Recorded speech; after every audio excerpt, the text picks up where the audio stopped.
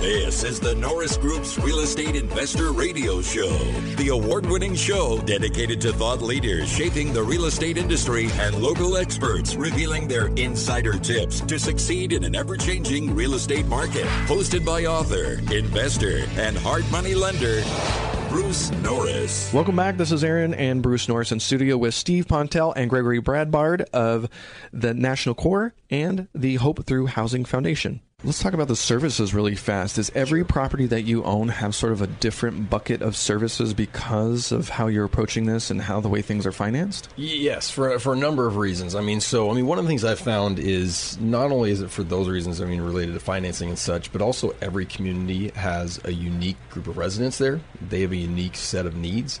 There's also a unique set of resources in that community as well. So what I would say is if you look across our portfolio, the services that we provide on site, and just so everyone knows, in each of our apartment communities is a community room. And that community room we really use as a community center. So it's not just for social parties, but we're really providing meaningful services. That might be preschool. It might be an after-school program. We have about 30 after-school programs that we run on site.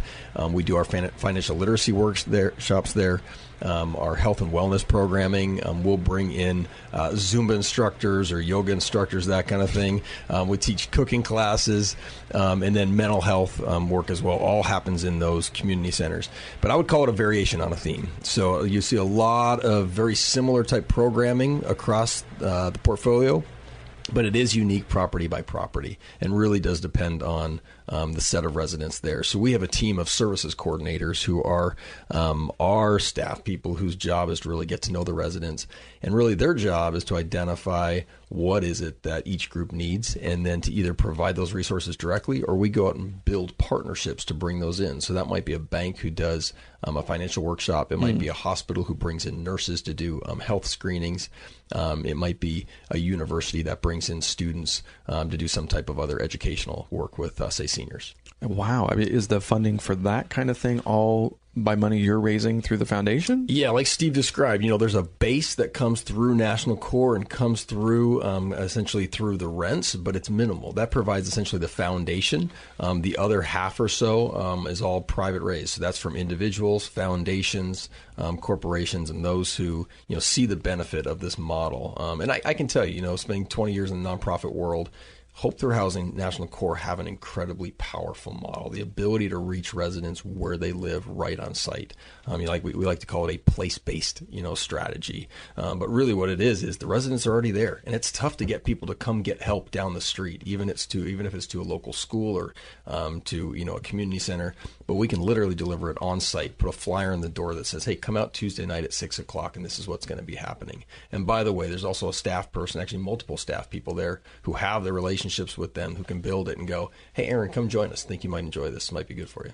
What's the expectations that they're mandated to attend your events if they live on the property? So it's completely voluntary. Really? Yeah, it's not mandated at all. They're living there as individual residents. Everything we provide is voluntary, but I'll tell you, they do participate. And like I said, that relationship piece is big. And it's not just on the Hope Through Housing side, but I'll say our property managers and National Core are incredible. And they care about the residents. They care about the communities.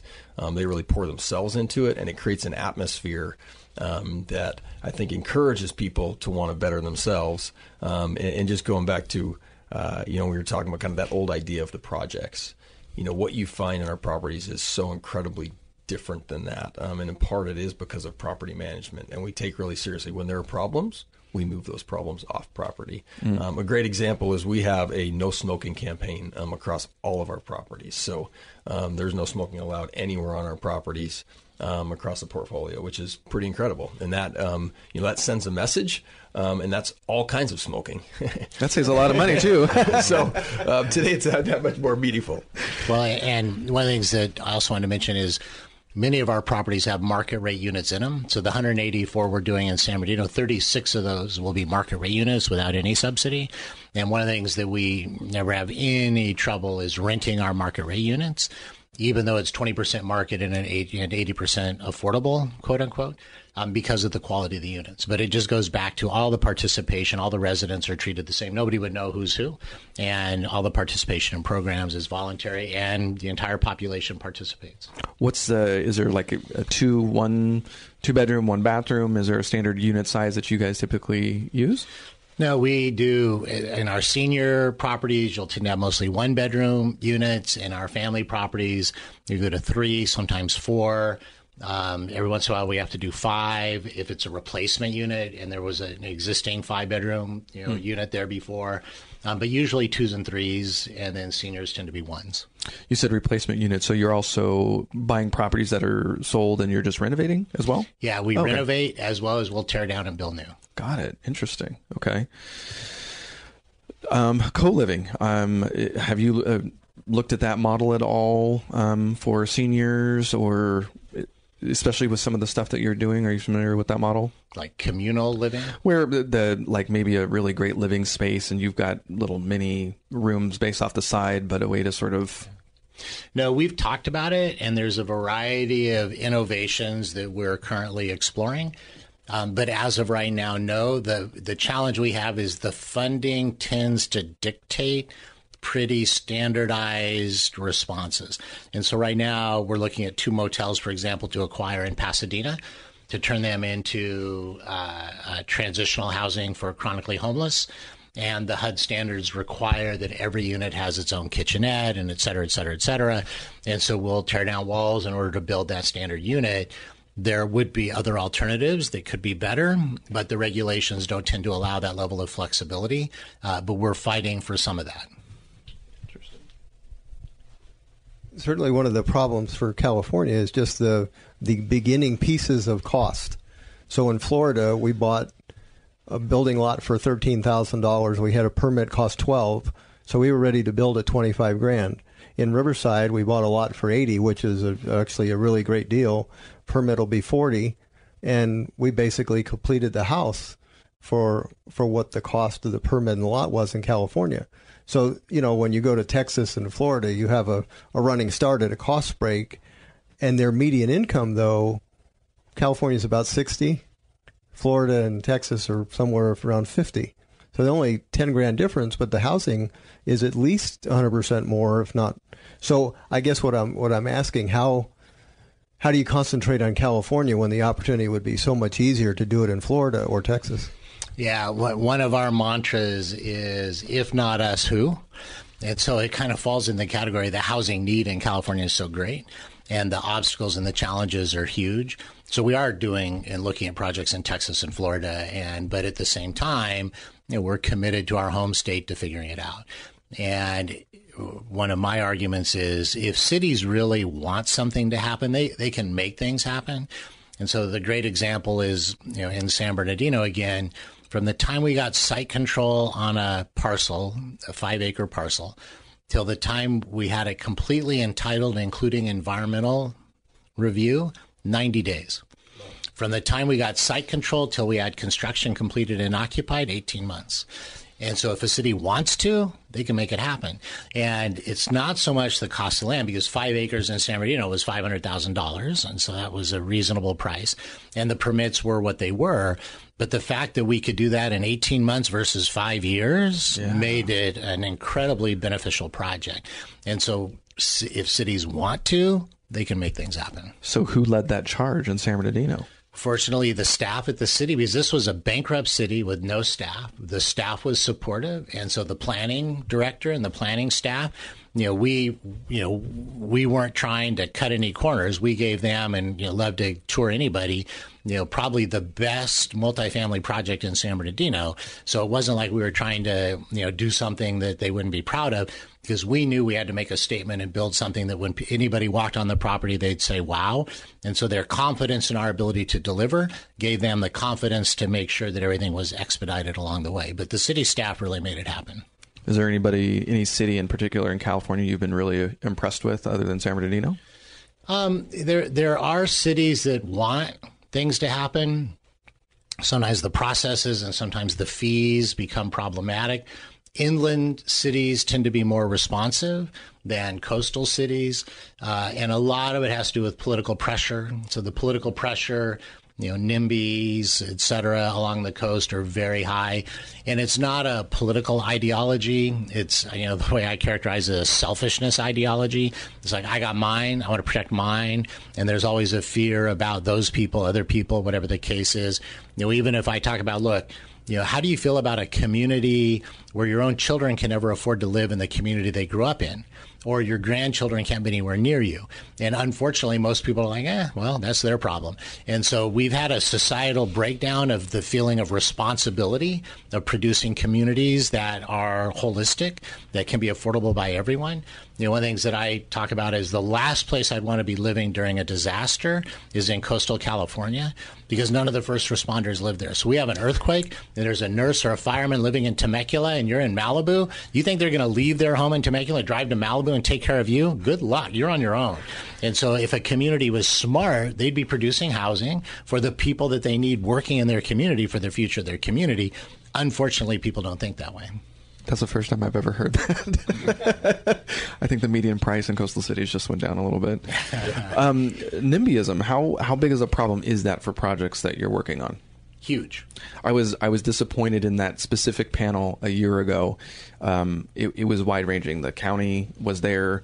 We had different nonprofits. Somebody from Fannie Mae flew out who specialized in homelessness, and one of the panelists didn't specifically want to talk about a project. It was a veteran project, a retirement community for veterans, and the community was the one that squashed it, not the city. And the county was really upset because they were ready to go, and it was the community who got behind, got the council member to squash it, and that's one place less for veterans to retire. Right, and the challenge we have is that the forces of no are getting more sophisticated, more litigious. And, for $5,000, you can file a lawsuit about just about anything. And so, it is becoming an increasing challenge to move projects forward. There, one of our fellow affordable housing developers has an infill project in Redlands that got a CEQA lawsuit on environmental issues for which there are no environmental issues. It's purely a harassment lawsuit. And so there are some issues that the state of California should deal with, which is the abuse of regulations. So you're no longer using CEQA to defend the environment. You're using CEQA just to stop things that you don't want. And so those kinds of challenges we have, what we tend to find is the more time and energy you invest in building relationships in the neighborhood, then the more likely you're going to be able to get through the process. And we invest a ton of energy building those relationships, touring people through our properties, explaining what we're doing in order to make sure that we generally can move forward and bring the community along with us. But it's getting harder and harder. And, if you're not sophisticated about it, odds are you're going to have opposition. And elected officials have a tough time standing up to that opposition. Right. They want to get elected the next round, and if there's a project they don't like. And there's a lot of really interesting things. We had Damien O'Farrell on, I think about a year ago, talking about the housing first, and it makes sense. How can you convince somebody who's homeless to start getting off of drugs when they don't know where they're going to sleep or where their next meal is going to come from? It's just hard to get them. So house them first, then surround them with services. It's really interesting. I live part-time in downtown Los Angeles, very part-time, and it makes me laugh the amenities that they have compared to the ones that you have. They're bringing in food trucks and offering, yoga or something. But I mean, what percentage of the people that live on site are taking advantage of all these things that you have to offer? So I think that varies site by site, absolutely. Okay. It'd be tough to put a percentage on it, but if you take a family property, if we look at what we're doing there, if we have, say, 100 families there, probably regularly, we probably have 20 to 40% who are taking advantage of those services on a regular basis. The after school being a huge one, where that's a place where those families rely on that every afternoon so that they can go off to work and not have to worry about where their kids are, and they have a safe, stable place for their kids. So we have ongoing programs such as that. And then a lot of kind of the one-off, like I said, workshops and trainings and that kind of thing that we offer throughout the year. It's really as they like to be part of it. And another big piece that we do is particularly on our senior properties is about social connectedness. If you do any reading on battling dementia and isolation and depression, a senior's age, it's important just to get them out and interacting with with others. And we have a lot of success there. I mean, the seniors love coming out, even if it's just playing playing bingo or it's having a meal together. It's meaningful for them. And what we find is those social activities is what allows us to build the connections so that when we're providing, say, a mental health workshop or something else, we can engage them in that way as well. The number of seniors is going to skyrocket next 15, 20 years. Most of the seniors that are in your projects, either one of you, would they be otherwise homeless? Have they sold a home and they've got lots of money and they want to, what's their bank look like as far as safety? If you didn't have this, they're homeless. Let me share a perspective and then Steve can jump in. Most of the residents who I've interacted with and heard their stories, they're on a fixed income. They're living off of Social Security. If they were low-wage earners to begin with, their Social Security is not great. Right, it's not $1,000. Even living on our property with rent that's fixed and that's, limited, they still struggle to meet their basic needs, which means we even still have to bring things such as food pantries on to help supplement their food cost. So that's a lot of them. Wish they had tons of other assets. They don't. I think if they weren't with us, they'd possibly be living with another family member if they have a family member. Right. And many of them don't necessarily have someone that has a suitable place for them.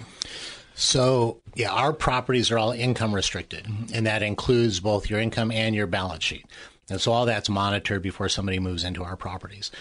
And so the number of seniors on fixed income is just going through the roof, and the shelter alternatives for them is getting tougher and tougher, especially once again as our social fabric is breaking down and fewer families are taking care of their own parents and grandparents, which is another conversation in and of itself.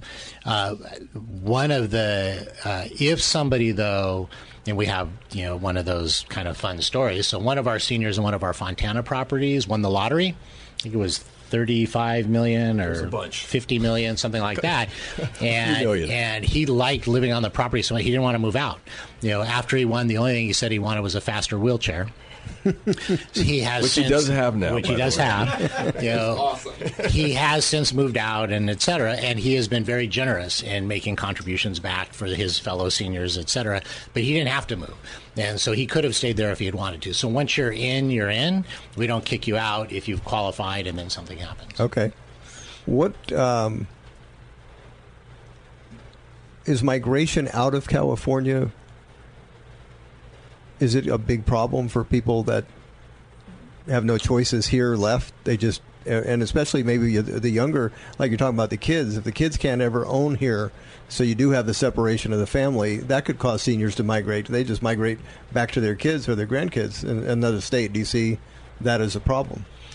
Well, I think if you're thinking about the future of California, it's something we should be very conscious of, especially to the extent it begins to affect the brain drain. And so the inland region, just as an example, 70% of the college kids that graduate from this region leave the region. Mm-hmm.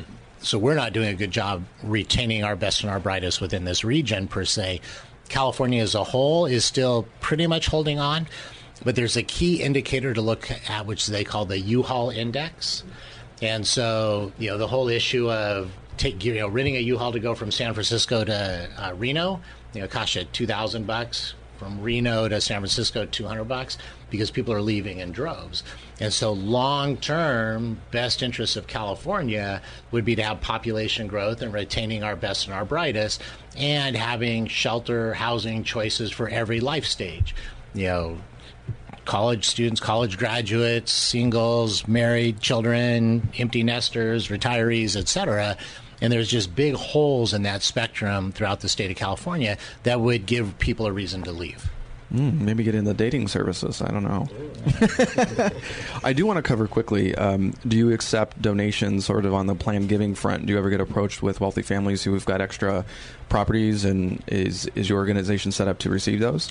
We absolutely would be open to those conversations. I don't know that we have received a lot of donated property in the past. Land? Definitely. Yeah, we have from some banks and for others during the REO period of time. So, okay. Yeah. Yeah, definitely bequests and trust, that kind of thing. Land, I think, we would be open to that, but definitely have to look at that on a case-by-case basis in terms of making sure that it's a piece of land that would make sense for us. Yeah, I don't get to talk to a lot of nonprofits that they're like, land? No. They're like, it could no way, make Jose. sense, though. I mean, we've taken some pretty, some pieces of land that don't look very appealing and turned them into something pretty beautiful. So you've got the relationships with the city, so if you can meet with the city before you take it on and know it doesn't have an environmental problem and that the donor can take the write-off or do something creative with charitable remainder trusts, you just never know. But absolutely, I just always like to bring it up just to make sure I cover our bases. Unfortunately, we have a pretty incredible team that could help assess a piece of property pretty quickly. Okay. We would welcome any donation of anything. Okay. At any time. Okay, that's fair enough. We'll figure it out.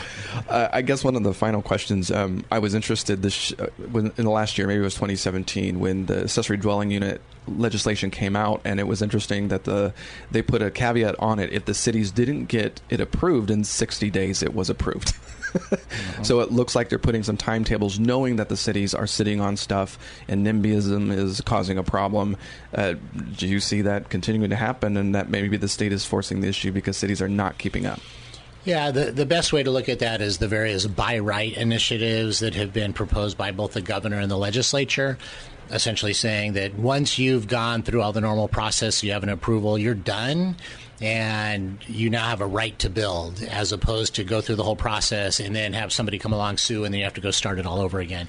And so at all ends of the spectrum, whether it's accessory dwelling units, single family, multifamily, if cities don't enable things to happen, there's a higher and higher likelihood the state will continue to intervene because the crisis is so great. So my recommendation to cities is do the job that needs to be done. Make things happen. This is for your own population, the children that grow up in your community, and it's the smart economic development thing to do, is have adequate housing for the people that live and work in your community, and figure it out. And so unfortunately, the days of true community builders and community boosters, now we tend to have people that have a very narrow special interest, and so it's harder and harder to have a community as a system conversation and understanding the critical role that housing plays. All right, man. We're out of time, and I definitely want to leave some time. How can people find your work, and where should they be headed?